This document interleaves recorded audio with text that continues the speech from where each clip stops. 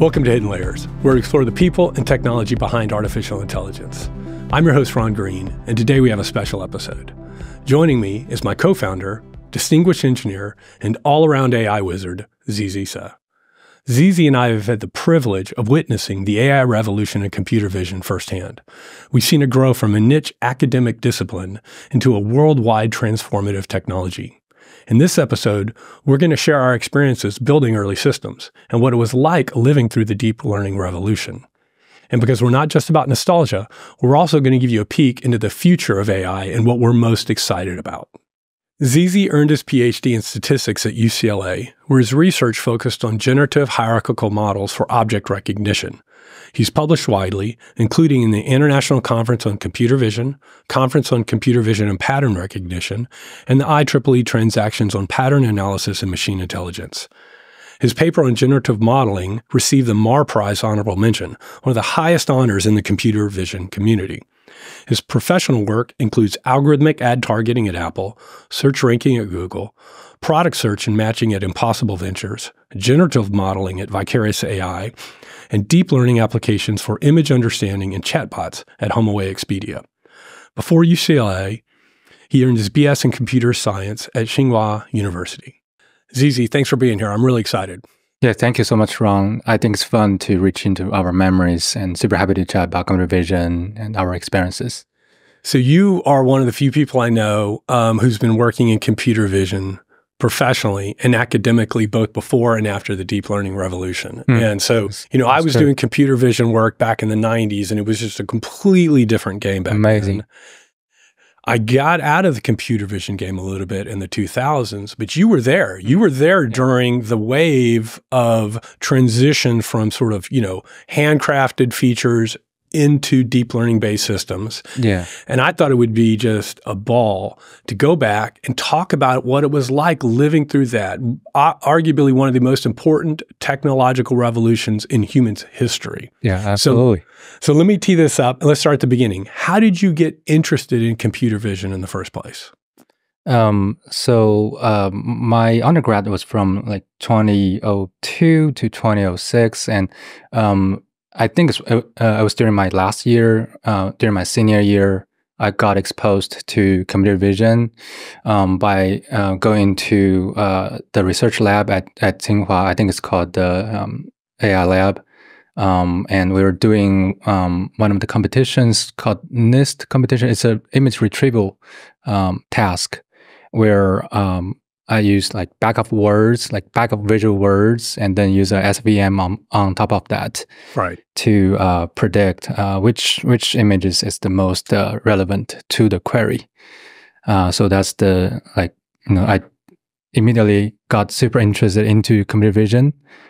So that's kind of my foray into the field. Okay, so I think everybody listening today would be kind of curious. What was it like? So you're building, image recognition systems back in the early 2000s. Obviously, no deep learning techniques. What were you doing? What was the feature engineering work like? There are a lot of very sophisticated features that's designed by smart scientists and engineers, like SIFT, the scale invariant feature transforms, and HOG. I think it's called the histogram of gradients. It's very well-designed features that will describe a kind of a local region of image. It takes a long time to design. They work really well. They're fast. And then, after after extracting key points from the image, you use the SIFT and HOG descriptor to describe those regions, and then you put a classifier on top. And at that time, the popular one was the support vector machines or AdaBoost. Right. And there's a lot of tuning on the hyperparameters of the features as well as the support vector machines. So rather than having a very deep understanding of the image, it's really tweaking the parameters and watch if your rank on that competition on the leaderboard will increase or not. It's pretty fun. But I feel like it's very parameter tuning heavy. Right. Which is why I later got into my PhD study under my advisors Sun Zhu and Yin Wu to try to build a statistical model for understanding images.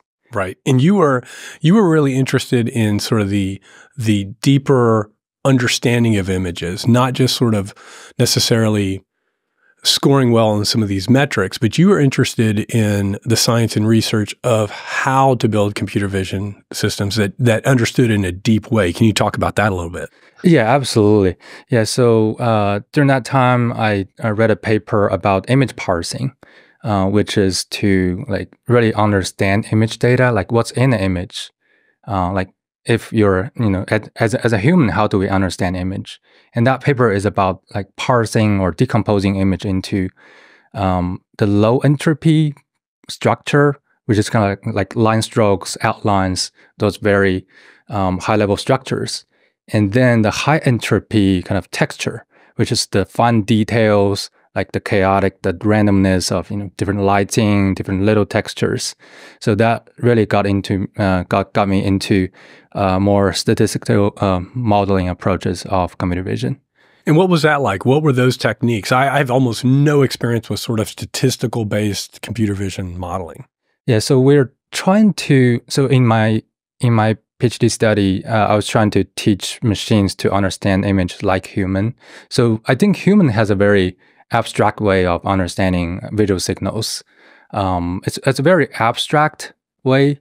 So like, when you try to describe an owl, well, human can draw an owl with just a few strokes. Step one, you draw the circle for the head and circle for the body.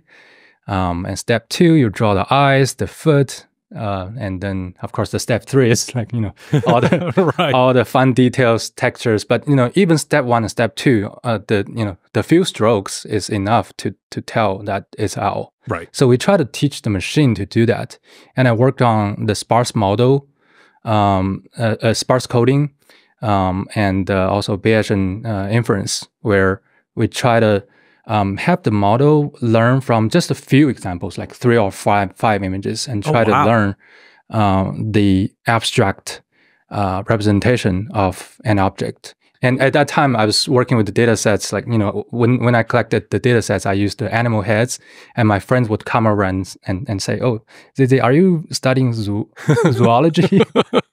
But yeah, we're trying to learn models to represent natural objects. And were the images you used, did you do something like contour line detection and then just take out everything except for the hard contours to get the outlines for the input data, or what were you doing? Yeah, so we use Garbol wavelets. Right. So those filter banks that are like local line strokes at different orientations. So we do convolution, we do max pooling, we do another convolution to extract out the parts, and then another max pooling. Yeah. You may feel like these terms are familiar. It's also used in ComNext. Yeah, it's actually kind of funny. So as a part of this statistical modeling, you were still using kernels, you were still using convolutions, right. You were still doing some of these sort of translation invariant techniques as a part of that. But was that only for the image generation, or was any of that used in the modeling as well? So we mainly maximize the likelihood on the image.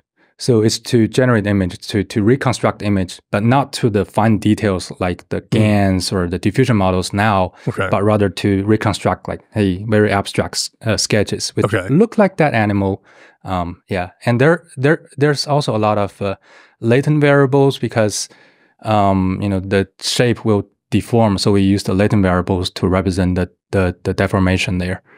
So there's a lot of EM algorithm, the expectation maximization algorithm, which is very beautiful mathematically, but it had a lot of challenge making them work large scale. Like the learning is not very fast.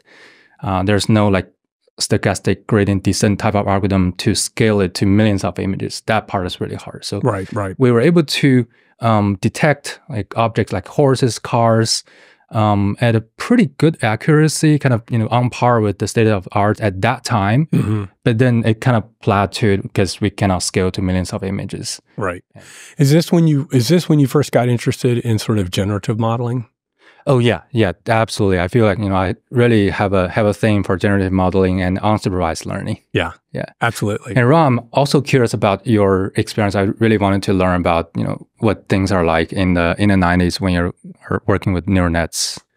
It's a great question. In the 90s, the neural networks we built and trained were tiny in comparison now. I mean, billions or trillions of times smaller. And we were training on machines without GPUs. All we had were CPUs. And those CPUs, I remember being very excited when we got access to a 20 megahertz CPU, orders of magnitude, slower than your iPhone here. Everything back then was handcrafted. Everything was built in C because obviously speed was so critical. We couldn't afford to do anything in higher order languages. There were no frameworks. There was nothing. There was nothing that you really had access to except for just starting with an empty file and crafting things from scratch. And I think the things that is most surprising to people that when I talk to them now that work in AI is that because we have these like auto differentiation libraries like PyTorch and TensorFlow and JAX, et cetera, you can create arbitrarily complex sort of processing pipelines, and you can put together arbitrarily complex transformations or mathematical operations, and you don't have to worry about how that will be translated into the gradient descent back propagation operation because we have auto differentiation. Yeah. Well, back then, one of the challenges was any changes you made to the pipeline meant you had to literally break out a sheet of paper and a pencil and recalculate the gradient and the differential equations from scratch. So what that meant was it was really difficult to experiment broadly because you were kind of confined. Once you committed to certain designs, you kind of felt locked in. And the other thing, when I look back on the 90s, the number one mistake that I think we made that's just astounding in retrospect is we used sigmoid activations for everything. We used them for the hidden layers as well, which we now know is really problematic because it leads to vanishing and exploding gradients. But back then, all of the work within neural networks was predicated to a greater or lesser extent on some mathematical proofs that had shown that they were universal function approximators. And so we felt very confident that we could model anything based upon that paper, but that paper assumed certain architectural constraints, so we didn't want to leave them. We didn't want to try things like ReLU because it wasn't clear if you had something that was only point-wise differentiable, if you might throw away that entire edifice on which you'd built. So it was sort of unimaginably archaic compared to what we do now. Amazing. And I would never want to go back. I feel lucky with the deep learning frameworks. So every time when you change the network architecture, you need to manually on paper derive the gradients. That's exactly in math. That's exactly and then implement it back in C, I guess. What's the tool like? So there was no code generation. Now we did have Wolfram. And if you were lucky enough, you might have a copy of that. You could go get the CD and run it locally. There was no web access, or you had MATLAB or something like that. But it was still complex because we can do all kinds of weird things now as far as how the signal flows through the models, and not even have to be concerned at all about how that might affect the ending function, because conceptually it's just some giant function we're computing, some giant nested function. Well, it's hard to understand how that might disrupt that, and then you could calculate your derivatives incorrectly, and your gradients made no sense. So, all right. So I want to ask you, how did you react? I wasn't working in computer vision in 2012 when AlexNet happened, and just set the context for anybody who may not be familiar with this.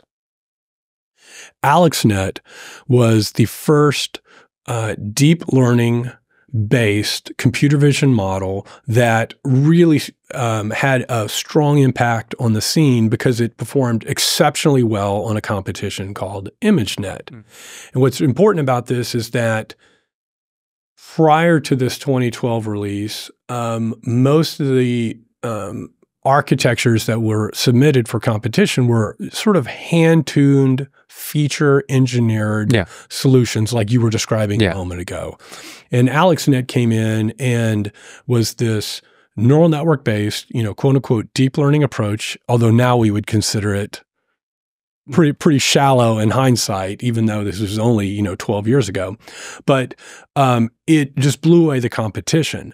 And all of the features, meaning all of the signal information that the classifier eventually used to make determinations was calculated automatically through the training process on the model. So this was a sea change to best practices at the time. I would love to hear, what did you think? What did your colleagues think? What did your professors think when you saw the paper?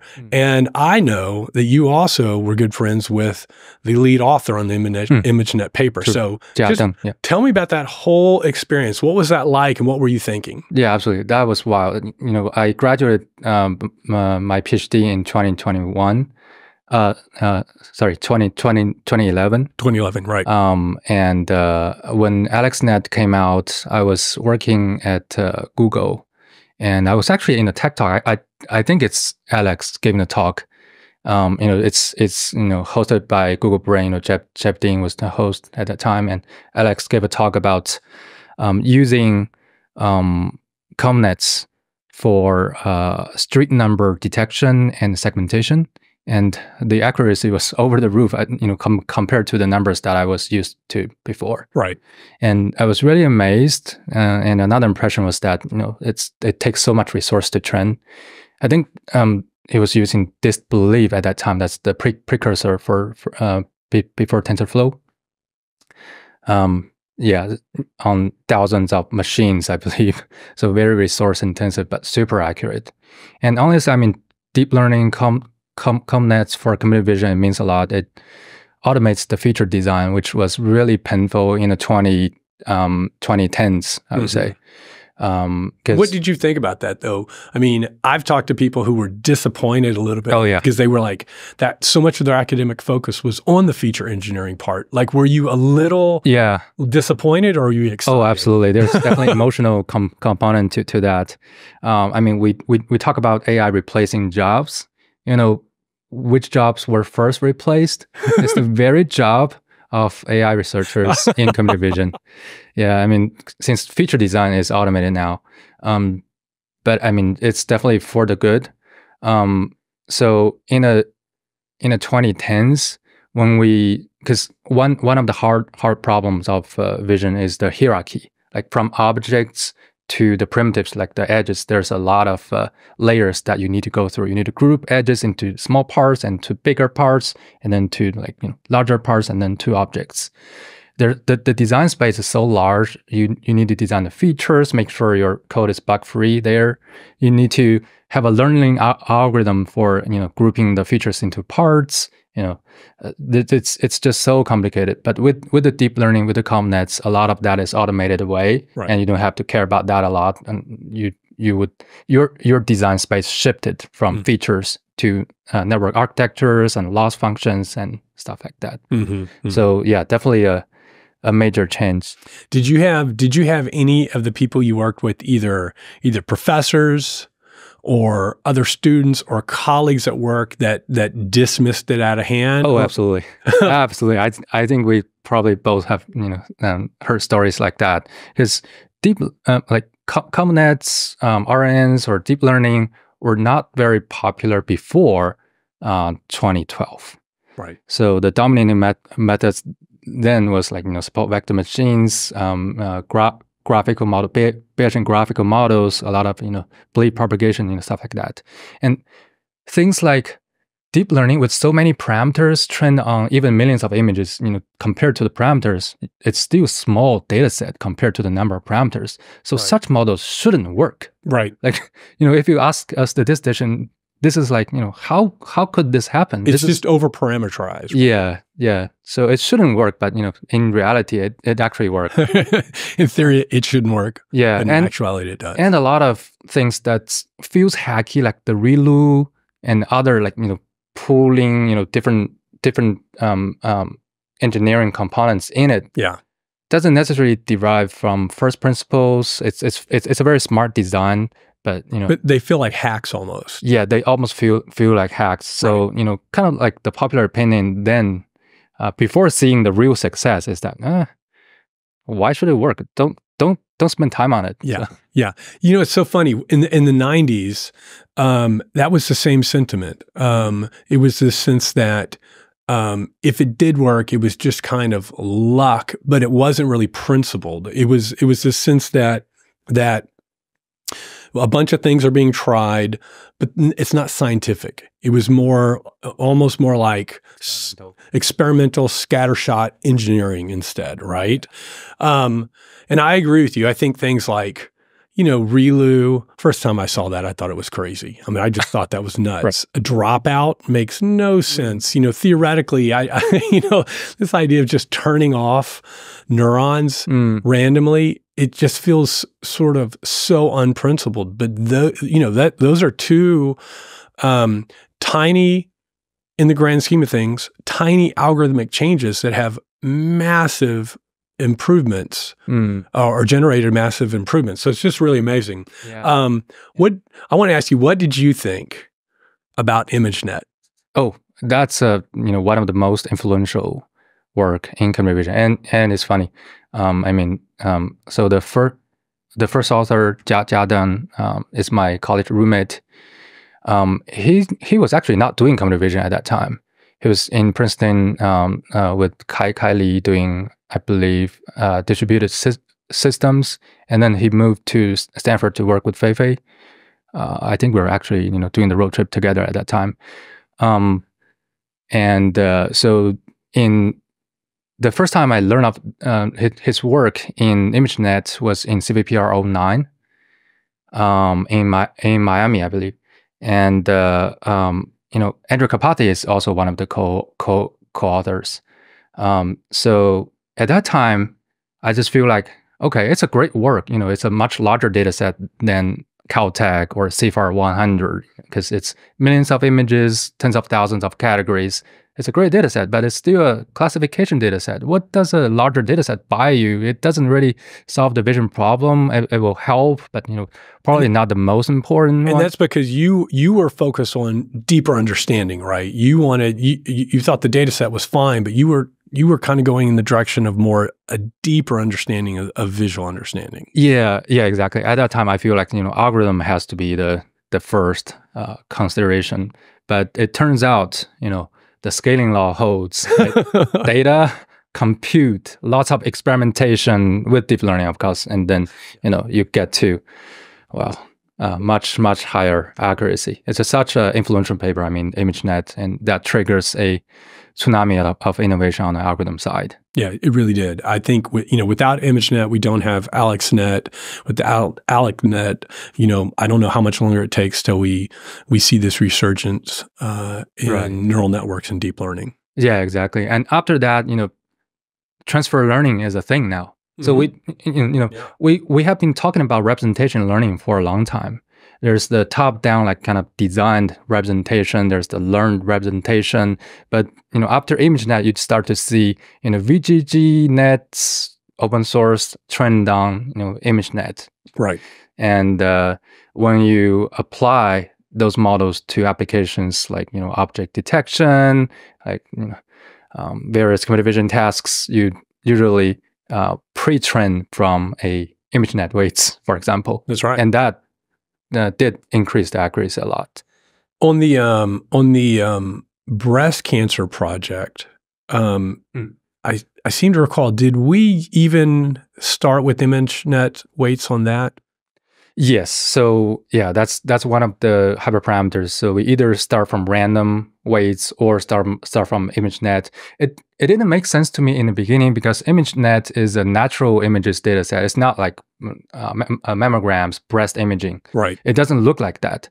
But still, if you initialize your weights from the ImageNet weights, we see gain in accuracy. That's right. And I think the reason is what you hinted at a moment ago. It's because when you train a model on that much natural data, you force it to learn certain type of feature extraction capabilities, whether it's contour detection or recurring patterns, corners, and things like that. And that's just helpful and useful no matter what you're doing, whatever downstream visual task. And so exactly. that kind of powered and enabled the transfer learning. Yeah, absolutely. I want to change focus and talk about the shift in computer vision over the last few years. So we have the early 2000s up into the sort of, early 2010s where we have hard feature engineering based work with some type of classifier like a support vector machine or something like that. We see the deep learning revolution take hold. All of the most popular models within computer vision at that time are some type of variant of a convolutional neural network, right? Yeah. Which interestingly goes all the way back to the 80s. But we finally had enough data. We finally had enough compute.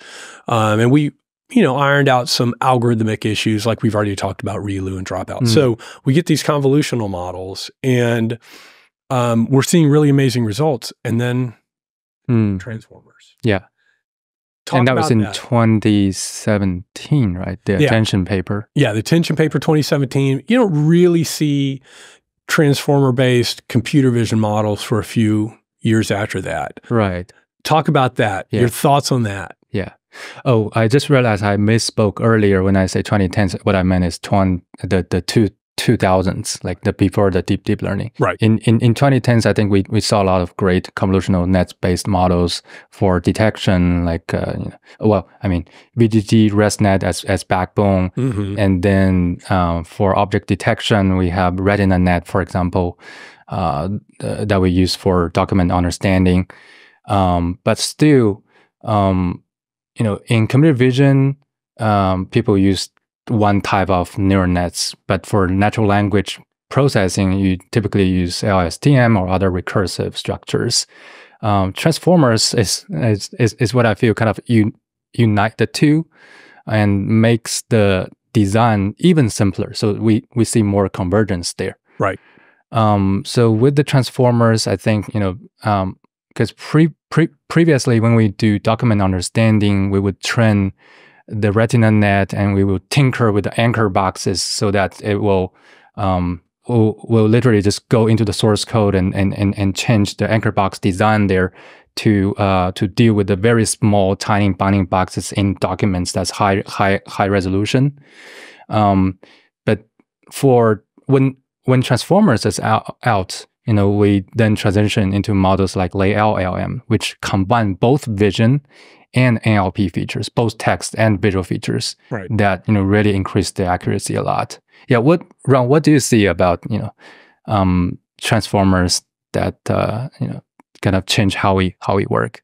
The transformers are unbelievably important, obviously, and I think that a couple of things. One is I remember vividly in 2018, 2019. Feeling like we have transfer learning and computer vision, which is wonderful. And it was really a game changer because it meant you weren't starting every project from scratch. Right. NLP, you're doing natural language processing, you started every project from scratch. There wasn't really anything except for maybe like, Word to VAC weights or something like that. That was really all you had. When transformers hit, all of a sudden you saw so much of the upstream feature engineering or pre-processing that you would do in NLP just fall away, like we saw in computer vision. And then you had the ability to have a single architectural approach that you could leverage for both computer vision and natural languaging processing projects. And amazingly, that meant then we could do multimodal. Like you said, then we could combine these modalities and have a single model that was capable of understanding them both for the first time ever. That just wasn't possible before. And another fallout of that that's really important is that meant all of a sudden, you know, NLP researchers and computer vision researchers who could barely talk to each other in, let's say, 2005, could collaborate and communicate and build systems together because the lingo and the nomenclature and the tools and the techniques had consolidated within transformers. And so I think transformers are this is not, you know, this is not some great insight, but they're probably the most important architectural innovation within AI of the 21st century so far. But I want to throw back to you, diffusion, right? So diffusion as a technique, incredibly important. And we're seeing diffusion techniques. They probably first came on the scene for text to image generation, like DALL-E and things like that. Now we're seeing it for everything. We're seeing it for music generation, video generation. We're seeing it within healthcare. We just had a hackathon last weekend in the biomedical space, right? And it was all about using diffusion techniques for protein generation. So what are your thoughts? So you know much more about generative models than me. I know it's a passionate area for you. What are your thoughts on diffusion? Diffusion was a big surprise to me. It works surprisingly well. So before diffusion, people are like, you know, doing the likelihood modeling directly, trying to estimate the density directly. But, you know, diffusion is closely related to score matching. You're not directly matching where the data points are. You're matching the arrows. You're trying to match the gradient, the direction of, you know, pointing to the most dense areas, and that worked really well. Diffusion models are not tied to any specific backbones. It's not tied to ConvNets or transformers, but it works really well with transformers in like the very most recent works, like the DIT, the model that's behind the Sora, you know, from OpenAI, and it's also, you know, with transformers. As long as your data can be tokenized and detokenized, and, you know, it can be encoded and decoded, you can put it, you can shove it into the transformer, and you use the diffusion training loop. It's really a training loop where you start from clean data and you corrupt it and you train the model to find a way back. Right. So, you know, it's crazy to think about. Now you have a neural network that predicts the gradients of a log likelihood, right? But that works really well. And, you know, the after I think it's fairly recent, like the diffusion model is in the 2020s. I believe so. Yeah. But even the diffusion models are starting to be a little stale now. People are like switching to flow matching. Well, you kind of can argue maybe that's, you know, kind of a special case or a generalization of a diffusion model. So you're still trying to train the model to find a way back, but the way to do that is more flexible now. You can design the flow to get back to the clean data. Right. Okay. So you jumped. That was the last thing I wanted to cover, and you teed it up perfectly, which is, I think, flow modeling and diffusion models and these techniques are some of the things I'm most excited about, because, like you said, you can take a process where it may look just utterly impossible to go from sort of point A to point Z, but you break it down into steps and train a model to take these little steps one by one, and then it almost seems like magic is the result, right? And I use, I think protein folding might be one of the most important examples, because this was hands down one of the most important unsolved problems within biology. And, you know, we've talked to a lot of biologists recently, and it's just considered to be a solved problem at this point. So what are your thoughts? We'll wrap up like this. I'm dying to know, what are you most excited about within AI and computer vision, whether it's some unsolved problem, some new techniques, or just an area where you think we're making progress and you are excited to be involved and see where we can take it? Oh, there's such a great question, and I think there are probably more than one. So there's the multimodal trend of now we start from language model or LLMs to vision language models, and then more recently there's the I think people call it unimodal. So like any to any. So there's a recent work called transfusion that kind of even combine transformers. Well, I mean like the autoregressive generation with the diffusion type of generation in parallel. So that is able to like, hey, your inputs can be text, image, video, audio, music, and your output is text, video, robotic action. You just switch on and off, and because most of the business data have multiple modalities. You have transactions, text, images. So such a model, you only need one big model to learn kind of all of your business, which is really exciting.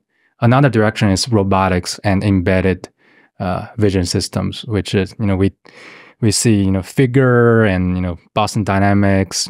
A lot of the computer vision models are now applied to systems like that to make the robotics more intelligent, able to navigate and help us in our lives. I'm also super excited about that. Yeah, diffusion I think has unlocked robotics in a way that nobody really fully expected, and we're seeing giant steps in robotics, I think, because of that process. Right. Yeah.